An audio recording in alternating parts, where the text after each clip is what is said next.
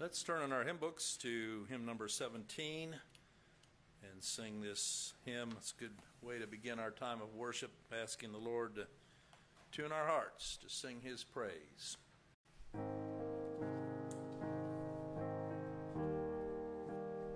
Come, thou fount of every blessing, tune my heart to sing thy grace.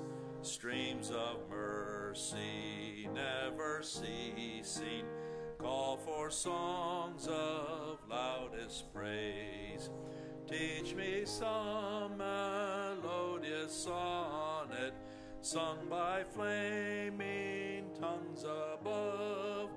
Praise the mount I'm fixed upon it, mount of thy redeeming love. Here I raise my Ebenezer, hither by thy help I'm come, and I hope by thy good pleasure safely to arrive at home. Jesus sought me when a stranger, wandering from the fold of God. He to rescue me from danger interposed His precious blood. Oh, to grace how great a debtor daily I'm constrained to be. Let thy goodness like a fetter bind my wandering heart to thee. Prone to wander, Lord, I feel it, prone to leave the God I love. Here's my heart, oh, take and seal it for thy courts above. If you will, take your Bible and look with me in Genesis chapter 6 as we continue our scripture reading, commentary through Genesis. My text is going to be from verse 1 down to verse 8. And this is somewhat of a controversial chapter, not because the scriptures aren't clear, but because men tend to muddy the waters. So I pray the Lord will give us wisdom as we look here at the wickedness leading up to the days of Noah. So in verses 1 and 2, it says, "And it came to pass, when men began to multiply on the face of the earth, and daughters were born unto them, that the sons of God saw the daughters of men, that they were fair, and they took them wives of all which they chose." So it says here, when men began to multiply on the face of the earth, during these days of rapid population expansion, especially as we saw in the last chapter, when you consider the hundreds of years of a long lifespan in what would be here the pre-flood world. Here we have a problem with intermarriage between the sons of God, as they're described here, and the daughters of men. Now this is where things really get to be misconstrued when you go out there and read some of the interpretations, because one of the most popular interpretations here is that these were angels, fallen angels, that were called the sons of God, in that they would have been created by God, and they saw the daughters of men.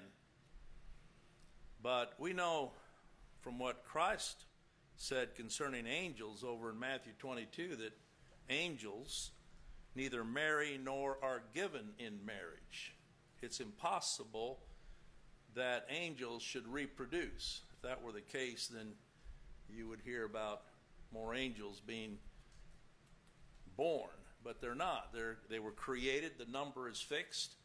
Those that are the fallen angels and those that have been preserved by God. So you can automatically mark that out as being a false interpretation. I know there's a lot of what they call the Nephilim, which if you see some of the pictures of Nephilim, it looks something like out of Hollywood, big monstrous, giant fallen angels that were going around the world. And that comes from the word here later on, as we're going to see, that they became men of renown. And so that's the word down there in verse 4, men of renown. They were considered to be giants, especially when it says there that in verse 4, there were giants in the earth in those days. That's the word, Nephilim. But we're going to look at that here in a little bit. I believe, just taking the scriptures for what it says, and especially in the context, the sons of God were those from the line of Seth. That's the line that God preserved and said that from that lineage would come forth the Son of God. In other words, the Lord Jesus Christ, many thousands of years later. And the daughters of men would represent then the line of Cain. And so this describes where, as it says here, the sons of Seth began to look over to the lineage of Cain and intermarry. And so you have this mixture of godly, in other words, those that God had set apart, the seed of the woman, back there in Genesis 3:15, and the ungodly, which would have been prohibited. Some say, well, why would that get God so mad to the point of that he would destroy the world? Well, because the perversion of the lineage that would ultimately lead to the birth of the Lord Jesus was vital to God. And that's one of the things when you read in the genealogies leading up to the birth of Christ there in Matthew, there was a lineage, there was a line that was preserved going all the way back to Seth. And God determined that that line should stay separate. Just like today, there's no mixture between those that are the Lord's and those that aren't. There's a clear line of demarcation that is made. So this is not referring to demonic angels that somehow copulated with women and produced some sort of demonic offspring. The problem here, it says there in the end of verse 1, is they took them wives of all which they chose. It was necessary that God should keep that line separate, but they began to choose of themselves. And I will tell you, anytime God gives people over to their own will to determine or to choose, it's always going to be wrong. That's why it takes the Lord preserving his seed. And so we see in verses 3 and 4 then God's response to this great wickedness. He said, the Lord said, my spirit shall not always strive with man, for that he also is flesh, yet his days shall be 120 years. And there were giants in the earth in those days, and also after that, when the sons of God came in unto the daughters of men, they bare children to them. And here's the offspring right here that relates back to verse 2, the sons of God going into the daughters of men. It says, the same became what? Mighty men, which were of old, men of renown. It doesn't mean, and the word giant, we talk about giants in the land all the time. You know, men of history that were giants in history. It's not talking about their height or that somehow they were just these monstrous men, but the word giant is related to men of renown, giants in history. And so the Lord says here, my spirit shall not strive with man forever. God would not permit that the human race stay in this rebellious state forever. He was observing and yet all the while directing And at some point, it became a point of no return. We wonder the same thing when we see society. Just we wonder how much worse can it get? Well, it could get a lot worse. But there is a time of judgment that God has already determined.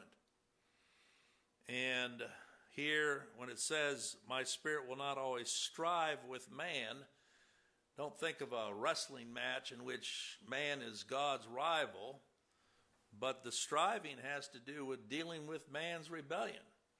There's a hand of restraint that God puts on sinners, even though they might not be his children, that keeps them from being as evil as they could be.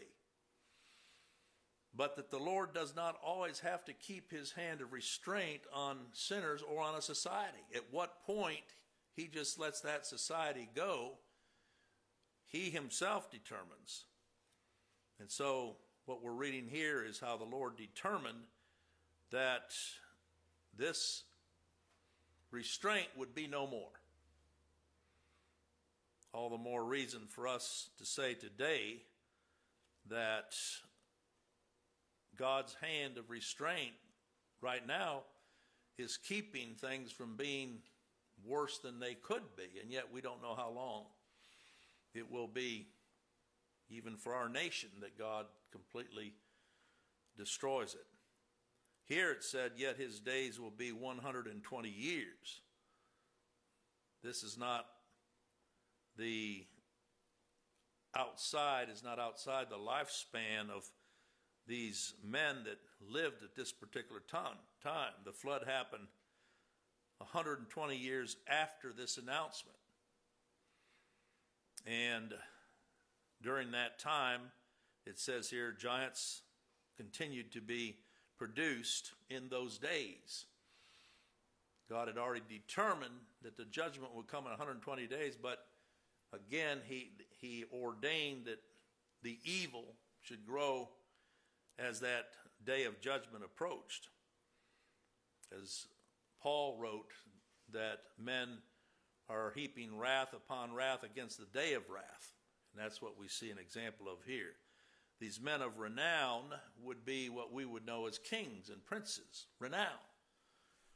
World leaders. They grew from these relations between sons of God, Seth's seed, and the daughters of men, Cain's seed. There was no consideration of the boundary that God himself had put, that seed of the woman should always be separate from the seed of the serpent. That's really the two seeds you have here. Seed of the woman is sons of God, Seth's seed. Seed of the serpent would be Cain's seed. And so, yes, there were, we know, some men of great stature. We know about Goliath in his day. There were some that were known as giants physically. But here it says specifically that these were mighty men of old, men of renown. Just like today, as men grow in stature and power and wealth, less and less do they even consider who God is. They consider themselves to be as little gods, G-O-D-S. So that was the great wickedness that was building. We can see here in verses 5 to 8 how this grew. It says, and God saw that the wickedness of man was great in the earth, and that every imagination of the thoughts of his heart was only evil continually. And it repented the Lord that he had made man on the earth, and it grieved him at his heart. And the Lord said, I will destroy man whom I have created from the face of the earth, both man and beast, and the creeping thing, and the fowls of the air, for it repenteth me that I have made them. And then we have this precious verse right here in verse 8. But Noah found grace in the eyes of the Lord. Imagine, I know we often say, well, it seems like things are getting worse and worse. It's always been, since the fall. It says, every intent of the thoughts of his heart was only evil continually. And that certainly describes our own heart. We can't point the finger out there. And here It just means that no aspect of man's nature was clean. When we talk about the depravity of the heart, we're not saying that man is as evil as he could be. But what we're saying is every aspect of his will and his decision is tainted with sin. That's why you can have some neighbors that are actually kind of nice, and you like to get along with them. But that's still only the restraining hand of God that keeps them from being as evil as they could be. And when you hear of some that are serial killers and you wonder, well, how on earth could somebody do that? Well, you don't know your own heart.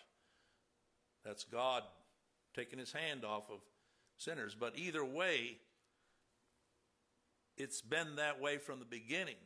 As it says here, that the wickedness of man was great in the earth, and that every imagination of the thoughts of his heart was only evil continually.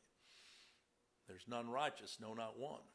And if anybody thinks that that excludes them, then you don't know the evil of your own heart. The heart is deceitful above all things and desperately wicked. Who can know it? So this is a very emphatic statement of the wickedness of the human heart that to some is hardly conceivable, because when you see that little baby born, you think, oh, this is such an innocent baby. No. David said that we come forth from the womb speaking lies. And so in this exploding population, every time there was a person born, it was more sin being added to the world. And in that sin, the constant evil in the heart. It's not just what man is outwardly, but the heart. And therefore, widespread corruption and violence, as it describes there in verse 11 that we'll get to next time. The earth also was corrupt before God, and the earth was filled with violence. We hear about that today, and we think that's something new. It's been that way from the beginning. So when it says here that the Lord repented, in verse 6, it repented the Lord. Scriptures use human language to help us understand what we would see here as a change of mind, but not of purpose. It had always been God's purpose to destroy the earth on this day, but the change came when he determined that it would not go on forever, and let it be known that it would be 120 years. And so uses human language. It grieved him at his heart. This gives us a view of God's attitude towards sin. It's evil.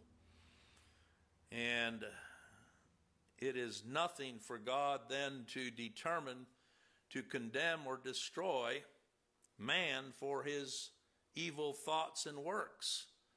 You'll hear people say that God loves the sinner but hates the sin. You can't separate the two. Here he clearly hates the sinner and the sin, because of the sin, because of what it is to be a sinner. When it says it repenteth me that I have made them, it's speaking there again in human language that the word repent means to have a 180-degree turn from what you had been doing to this point and now going the other way. So it's not a change in God's purpose, but it is a change in God's direction. That he determined now, he'd always determined that it'd be 120 years, but he would now work toward that destruction. But in all of this, this is what I love about reading the scriptures, to see these verses such as we have here. But Noah found grace in the eyes of the Lord. Notice it doesn't say he found merit. It's not that out of all of this evil generation, somehow Noah was walking in perfection. There wasn't any. None righteous, no, not one. And if you don't believe that, just look what Noah did after he had been spared in the ark with his family. He no sooner got out than he got drunk, and the sons, Ham, observed him in his nakedness, and it brought condemnation on Ham's seed, which was Canaan. And even that God purposed, because the Canaanites, God had determined that he would destroy them in time. So while God had purpose to cleanse the earth with this judgment, yet here was one who found grace in the eyes of the Lord, whose sin, it wasn't just that God would overlook it, but his sin, God purpose, should be put upon that righteous seed that should come from that lineage of Seth many thousands of years later, and that would be the Lord Jesus Christ. In the Old Testament, God didn't just overlook the sin in order to deliver these, but it's the non-imputation of their sin. He did not put it to their account because he had purposed that it should be put to the account of his Son, the Lord Jesus Christ. But here it says Noah found grace. It wasn't that Noah went out looking for it and said, I found grace. But it's a way of speaking that grace was found of him. In other words, he didn't earn it, but God purposed that he should find it because of his purpose to deliver him. No one earns grace. Can't be merited. But we find it when God's pleased to open our hearts and teach us of Christ. And what was true then is true today. Here's the glorious good news of the gospel, that where sin abounded, grace did much more abound. That's what Paul said there in Romans 5:20. How? In the Lord Jesus Christ. So all of this is important, this lineage, what we're studying here, God cleansing the entire world, but sparing Noah and his family, that from them should come again that lineage that would lead to the Lord Jesus Christ, particularly through Shem, the Shemites, from which Abraham would come, and then through Abraham's seed, ultimately, the Lord Jesus Christ. Gracious Father, I thank you for your word, how precious it is to read it and to study it, looking for Christ, looking for your grace and mercy in him towards sinners. And though the world itself was in total perversion at this time, yet there was Noah that you preserved by your grace and caused that he should know you. So I pray, dear Father, that as we consider our own selves, if you've been merciful to us, we have to say it's for Christ's sake alone and not anything in us. And for that we give you the praise and honor and glory. And I ask that you would help us as we continue to worship to see Christ in all his glory as you've revealed him in your word. And we give you the praise and honor in his precious name. Amen. Let's take our hymn books and turn to hymn number 296. I know Noah certainly would have sung this had the hymn been around in his day. All the way my Savior leads me. What have I to ask beside?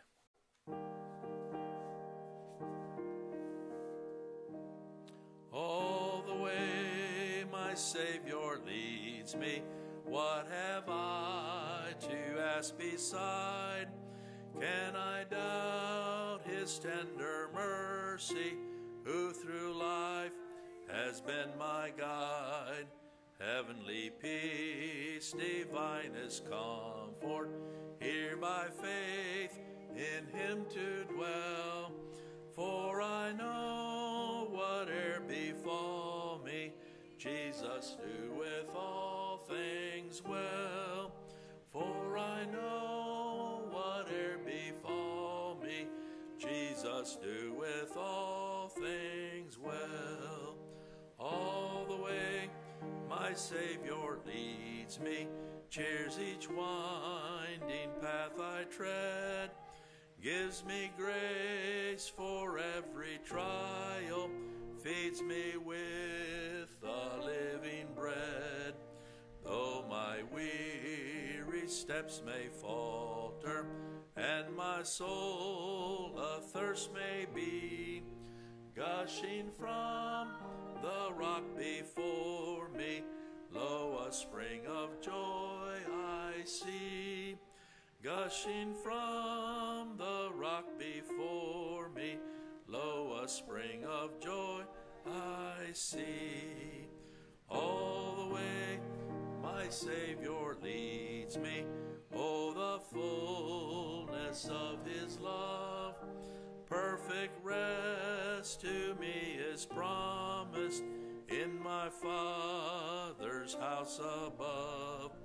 When my spirit, clothed immortal, wings its flight to realms of day, this my song through endless ages, Jesus led me all the way. This my song through endless ages, Jesus led me all the way. Not only led us, but carries us, as a shepherd does his sheep. Well, look with me in your Bibles to Isaiah 33. We'll begin here with this text. And I want to speak with you about Christ the lawgiver. We've left the K's now, where we've looked at a number of messages, the titles concerning Christ the King. But now the L, Christ the lawgiver. And we see this in Isaiah chapter 33 and verse 22. As I said, we'll begin with this scripture and then go through other scriptures to see how Christ is set forth in this way. Isaiah chapter 33 and verse 22 says, "For the Lord is our judge." Notice capital L-O-R-D. The Lord is our lawgiver. The Lord is our king, judge, lawgiver, and king. And therefore what? He will save us. Those that contest against God being sovereign in salvation are really kicking against salvation itself, because were God not sovereign in salvation, and could it be that somehow man could thwart God's purpose in salvation, then he wouldn't be God. And so this is vital here when we see Christ set forth in the second part as our lawgiver. We've already seen him as judge. We've seen him as king. Those are titles that we've looked at already. So this is somewhat summarizing all three together. And as I've encouraged you in reading, wherever you see capital L-O-R-D, that is Jehovah, and it means I am. And when you come to the New Testament, that's where we see that the I am of the Old Testament is none other than the Lord Jesus Christ himself, where he says, I am the door, I am the shepherd, the I am. Christ said to the Pharisees, except you believe that I am, you shall die in your sins.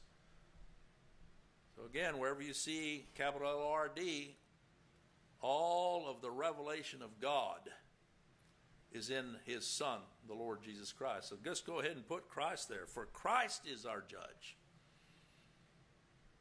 Our Lord made that plain when he said, the Father judges no man, this is in the Gospel according to John, but has put all judgment into his hand. Christ our judge. And again, Christ our lawgiver. When you think about the law of Moses, and you think about Moses being up on that mountain, how the scriptures say that he spoke face to face with God. He was speaking face to face with the Lord Jesus Christ, even though Christ had not yet come. Because God himself said, no man can see my face and live. So the only way that Moses himself could have met with God as friend with friend would have been in the person of the Lord Jesus Christ. But it was the Lord that was giving him that law. And that law could not be changed, even though while Moses was on the mountain, the children of Israel were down there building a golden calf and worshiping it.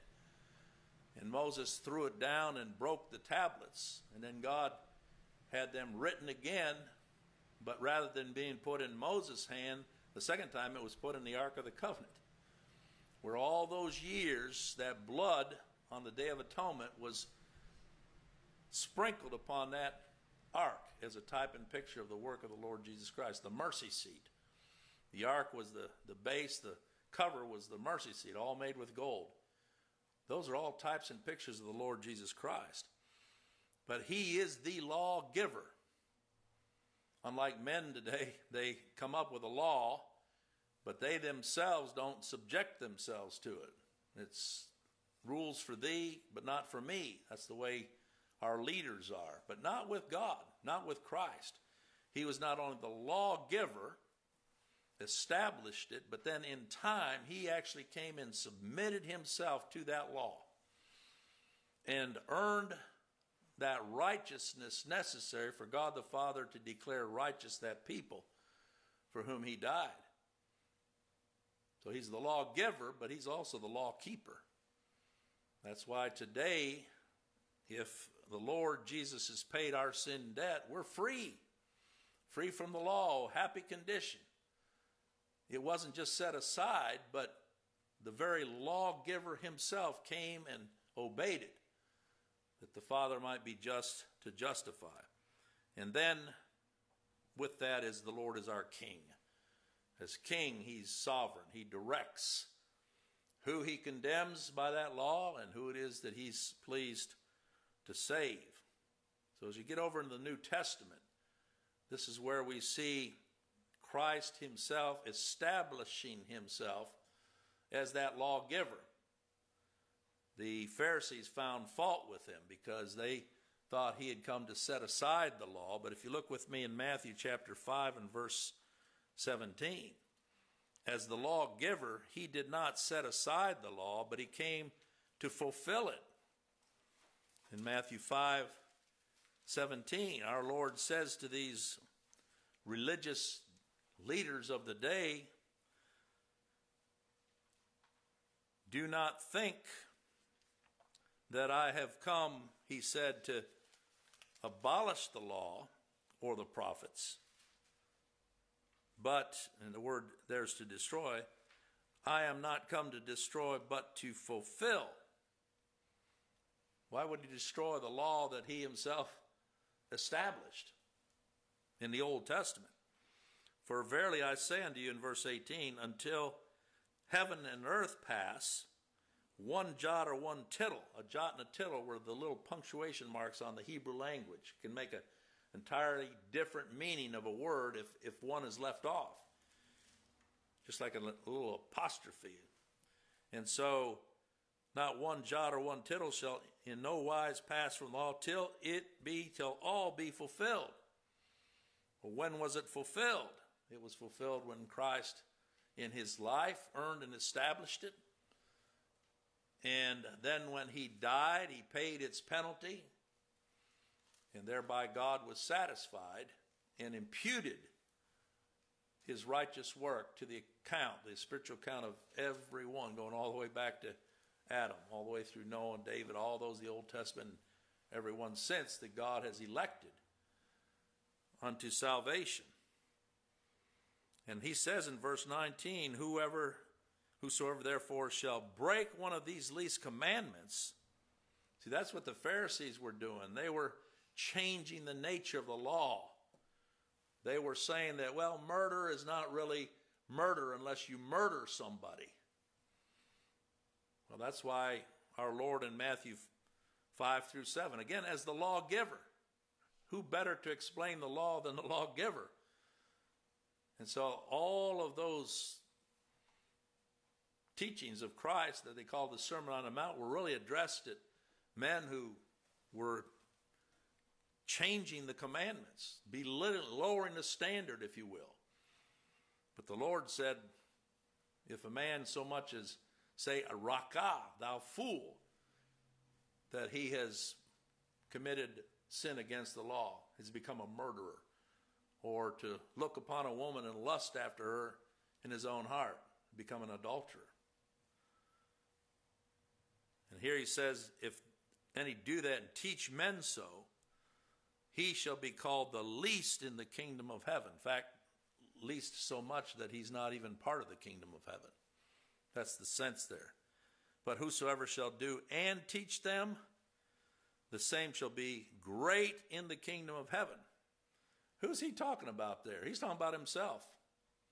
He's not talking about any. There's nobody among men that could say they've ever done and taught the law in such a way now as to be considered great in the kingdom of heaven. There's only one great one in the kingdom of heaven. That's Christ. So Christ, in declaring this, whosoever shall do and teach them, he's speaking of himself. He didn't set aside the law, but he came to establish it. He shall be called great. The same Christ shall be called great in the kingdom of heaven. And he says, for I say unto you that except your righteousness shall exceed the righteousness of the scribes and Pharisees. That means it has to be something more than just outward, visible efforts at righteousness. There it says, ye shall in no case enter the kingdom of heaven. That explains, shall be called the least. It means he's not even going to be there. Don't even look for him. How is it that our righteousness can exceed the righteousness of the scribes and Pharisees? Again, it's in the righteousness that Christ came and earned and established as the lawgiver and the law keeper. And therefore, our righteousness is in him. So let's come back here to my text in Isaiah 33. In connection with Christ as the lawgiver. When you think of law, don't you think of a judge, one that's seated upon the bench, a supreme judge who rules in his courtroom? Well, Christ's courtroom is the court of heaven. And his reign, his rule is over all, not just his church that he came and redeemed, but all the world is under his rulership and under his law. Even as the Lord Jesus said there in John, that all judgment had been committed unto him by the Father. And therefore he judges his people. How does he judge his people? I know for years that I was taught and somehow believed that when Christ died on the cross, that was just for your sins past. But now, if you continued as a sinner, which you did, then you had to make sure that you somehow kept your account close. Otherwise, you would be judged in the end. You wouldn't be judged as the world, we were told, to be cast into hellfire, but all of your works would be judged, and anything that wasn't perfect then would be burned up with fire. Well, that'd be everything, because there's none righteous, no, not one. You can see how foolish that type of thinking is. For Christ to be, when it says here in verse 22 of Isaiah 33, for the Lord is our judge, he's our defender, he's our advocate. And therefore, the conclusion in verse 22, he will save us. Isn't that a great sense that no matter what charge might be brought against you in the court of law, of God's court of law, the matter's already been settled. There's nothing on your record. Go down to the courthouse and check it out. Look for your name down there amongst the criminals or defendants. You won't find it. Why? Because Christ has already borne it. That's such the beautiful thought about Christ being the judge here. So not only is he the judge, but he's the lawgiver. Can you imagine arguing with a judge and the judge saying, well, I wrote the law. Why are you arguing with me over that? See, men will always try to use the law against others. They want to condemn others, and yet they don't see themselves as being condemned. They're always busy about trying to take the little speck out of the other person's eye, and yet they don't even see the beam in their own, is the way Christ put it. I'm thankful that we don't have to live that way, because Christ as the judge, Christ as the lawgiver, he's the one that determines saved or condemned. And I'll tell you this, so complete was his work when he came to this earth and earned and established that righteousness necessary before a holy God, that when he finished that work, there remained nothing but righteousness that was imputed to the account of his people. And there is therefore now no condemnation. That's directly from the lawgiver himself. So let men contest as they will, yet this is Christ himself that makes this declaration. Over in Galatians chapter 4, in verses 4 through 6, this is such a beautiful portion. Paul had a lot of legalists that were following him around like wild dogs, nipping away and trying to undermine the message of grace and Christ that he was declaring. But he says here in verse 4 through 6, Galatians 4, 4 through 6, but when the fullness of the time was come. Well, who set the fullness of the time? That was set from before the foundation of the world. That was God the Father determining that in the fullness of the time his Son should come into this world. And so God sent forth his Son. God the Father sent forth his Son. The Son is God, but here it's speaking in reference to the triune God. God the Father sent forth his Son, made of a woman. Why was that necessary? Well, because he needed to be the seed of a woman. All the way back there in Genesis 3:15. That's why it was necessary that that lineage be kept separate in Seth, all the way down to Christ. But look at here, made under the law. Here's why I say that men establish laws and then try to do all they can to work around it. No, he was made under the very law of which he is the lawgiver. He had to come and fulfill it in every jot and tittle, not only in word and deed, but the very thought. See, people talking all the time about standing before God and hoping that their good deeds outweigh the bad. Well, you don't have any good deeds, so that's strike one. And then you don't have any good thoughts. You don't have any good words. You don't have any good deeds. You don't have any good thoughts. Strike three, you're out. The very thoughts. But Christ, the lawgiver, came and subjected himself to that law. He established it and thereby honored it. That's how the scriptures referred to it. He honored the law, made it honorable. And then it says here, to do what in verse 5? To redeem. To pay the ransom price. To redeem them that were under the law.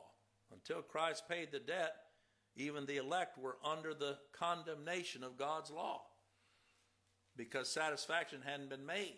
And therefore, as long as the law stood, it stood against them. But here, there was a change when Christ paid the ransom. Why? That we might receive the adoption of sons. That we might receive the adoption. When was the adoption handled? It was done when Christ died. The debt was paid.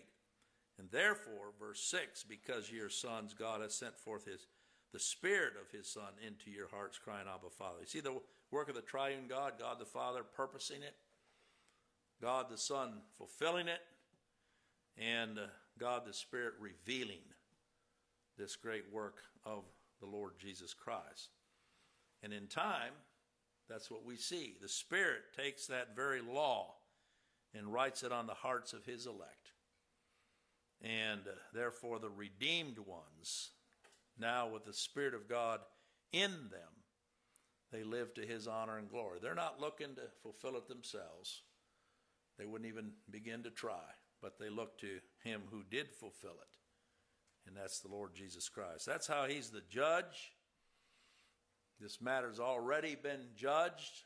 Christ said when he was going to the cross, now is the prince of this world cast out. So there's nothing that can stand against any one of God's children. And that's straight from the lawgiver himself. That comes on good record. And therefore we can rest and rejoice. And then, thirdly, we've already seen this one, the Lord as king, it says there in Isaiah 33. in verse 22. He's the judge, he's the lawgiver, but he's also our king. And you notice, going back there to Isaiah 33, the word our, that is pertaining to those that God himself has declared to be his children by election, by redemption, and by revelation of his Spirit. He's our judge. What a blessing to know the judge. I've heard some people that have gotten in trouble with the law, and that's the first thing they're asking. So, hey, do you know the judge at all? Do you know anything? Can you kind of get me in and get me out? That's man trying to finagle around it. We know the judge. Sure we do. In Christ. And if he's paid our sin debt, we're not trying to sneak around and try to get his favor. His favor's already been put upon us. And he's the lawgiver. He wrote the law. And he's our king, and therefore he will say. But you notice our. That's not everybody can say it. Men might be able to say he's the judge, or he's the lawgiver, or he's the king, as if referring to something they know, but yet has never been taught in their hearts. We know, because it's been made so. And so as the king, that's how he's been made so, by the Father. If you go back there to Psalm 2, in verses 6 through 9. Christ is not up for election, by the way. He's not. We're not going around trying to get people to sign up and vote for Jesus. Nope. This was already settled well before any of us were born. Here in Psalm chapter 2, notice again when you read these scriptures, it pertains to Christ. We know that because this very portion was quoted in the New Testament by the church as they prayed in the book of Acts. Why do the heathen rage and the people imagine a vain thing? The kings of the earth set themselves, and the rulers take counsel together against the Lord and against his anointed. So against God as God and his anointed, which is Christ, the anointed one. That's the word Christ means. Saying, let us break their bands asunder and cast away their cords from us. That's how man is born, a rebel. They said of Christ when he came to this earth, we will not have this man to what? Reign over us. He didn't come like some little Jesus, wannabe savior, offering himself and hope that somehow people would accept him. Like preachers going around today doing God a favor, accept Jesus as your Savior. No. He came to rule. They say, let us break their bands asunder and cast away their cords from us. That's what man is always going to do. Whatever law you put in front of him, he's going to break it. He's not going to keep it. But here it says, he that sitteth in the heavens shall laugh. Who's that? Christ. This is before he even came. The Lord shall have them in derision. And as I said in the book of Acts, chapter 4, this particular portion of Scripture was what they prayed back to the Father when they saw the persecution. And it specifically states that the kings of the earth were none other than Pilate, Herod, that plotted against him, sought to be rid of him, the Jewish people, the Romans. None was accepted. And yet here it says, he that sitteth in the heavens shall laugh. I like to picture that. Whenever things are seemingly out of sorts here, they're not out of sorts for the King of Kings and Lord of Lords, the judge, the ruler, the lawgiver. He'll have them in derision. So quit acting like an unbeliever whenever things get unsettled and start trying to figure things out yourself. Then shall he speak unto them in what? His wrath, and vex them in his sore displeasure. Any for whom Christ has not paid the debt, they continue under the wrath of God. That's who he is as sovereign, as judge, as the lawgiver, as king. but any for whom he came and paid the sin debt, there is no wrath. So this is not speaking of any of his children here. When he says, then shall he speak unto them in his wrath.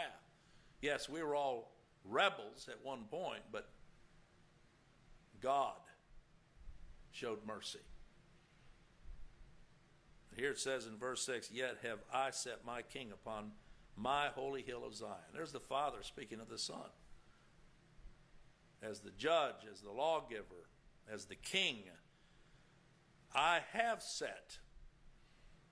The sense there is that he was set at some point and continues to be set. There's nobody unsetting him.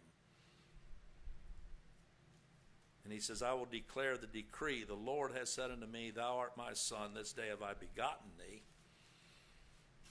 And the book of Acts again speaks of that begetting of the Son, referring to his resurrection. He died, he came to die, and rose again.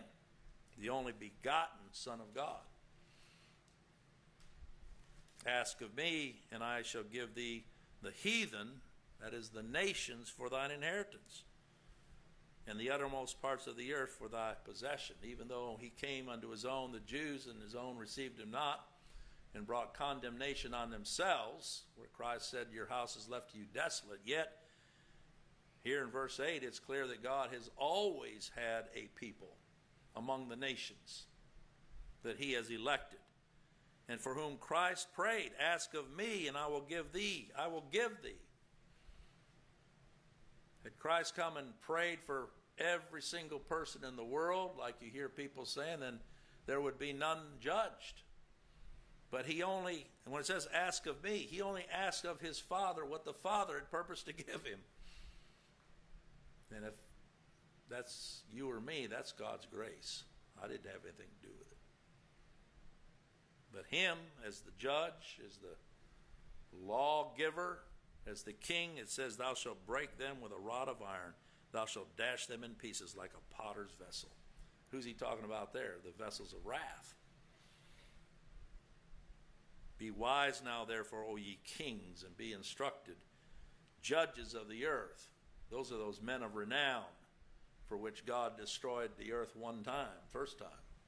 But now here we are again, all these years later. Men think themselves somewhat. Well, beware, be wise. Serve the Lord, capital L-O-R-D, with fear, and rejoice with trembling. Kiss the Son. You see how God has purposed that the Son be honored? Lest he be angry. This is a Jesus that this world doesn't know about. Over there in Revelation, he's referred to as the wrath of the Lamb. Most people think of the Lamb as being so gentle. Well, he came to lay down his life as the Lamb of God, but he's a God of wrath against those that oppose him. And when his wrath is kindled but a little, it doesn't take anything for God just to exercise his wrath and execute his judgment. And every time he takes an unbelieving sinner out of this world, he's executed his wrath. But a little, it's nothing compared to what awaits them on the other side. But blessed are all they that put their trust in him. Oh, I'm so thankful to be able to trust in him that the Father has made to be the judge. Him who is the lawgiver, and in whose hands his church is held. It's his church. It's his people. And he's the judge. He's the king. He's the lawgiver. You say, what's the law of the church? Well, the law of the church is to look to Christ. And not to your own righteousness. It's to be found in him, not having your own righteousness, but that which is of God by faith. We'll come back to wrap this up with scripture we saw recently in 1 Timothy chapter 6 and verse 15. See, all these are connected with what we've already studied. The kingship of Christ, 1 Timothy 6 and verse 15. It says, which in his times he shall show, speaking of the Lord Jesus Christ, who is the blessed and only potentate the King of kings and the Lord of lords. That word potentate is the word judge, the lawgiver.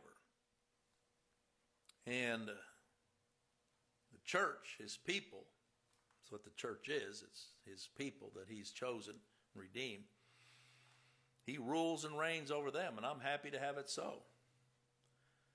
But it says here in verse 16, who only hath immortality, dwelling in the light which no man can approach unto, whom no man has seen nor can see, to whom be honor and power everlasting. Amen. Who's he speaking of there? I'll go up in the context.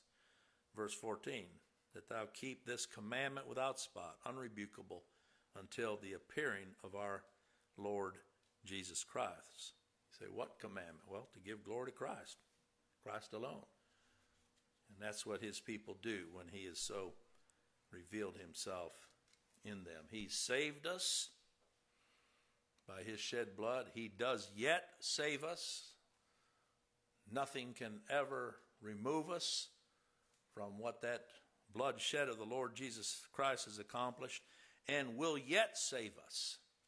When the scripture says, he that persevereth unto the end shall be saved, it's not your persevering that is the cause of your salvation, but it's the evidence that you'll not ever turn away, because Christ has been pleased to reveal himself in you. And that's from every enemy, the world, Satan, but also your own flesh, which is the greatest enemy. We're talking about an everlasting salvation that the lawgiver has purposed and the law keeper has accomplished on behalf of his people. All right. Pray that's a blessing. I know it's been an encouragement to me to be able to prepare it and preach it. Let's turn in our hymn books to hymn number 62. Crown him with many crowns. There's not enough crowns in order to glorify him. Crown him with many crowns, the Lamb upon his throne. Hark how the heavenly anthem drowns all music but its own. Awake my soul and sing of him who died for thee, and hail him as thy matchless King through all eternity. Crown him the Lord of love, behold his hands and side, rich wounds yet visible above, in beauty glorified. No angel in the sky can fully bear that sight, but downward bends his wondering eye at mystery so bright.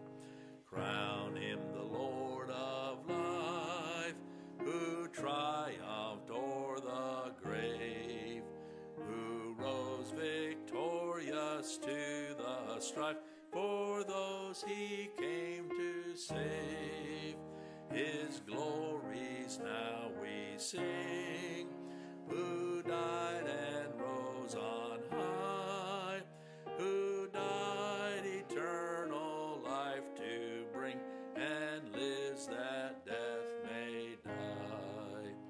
Crown him the Lord of heaven, one with the Father known, one with the Spirit through him give, from yonder glorious throne. To thee be endless praise, for thou for us hast died. Be thou, O Lord, through endless days adored and magnified. Amen. All right, we'll be dismissed and look forward to the next time, Lord willing.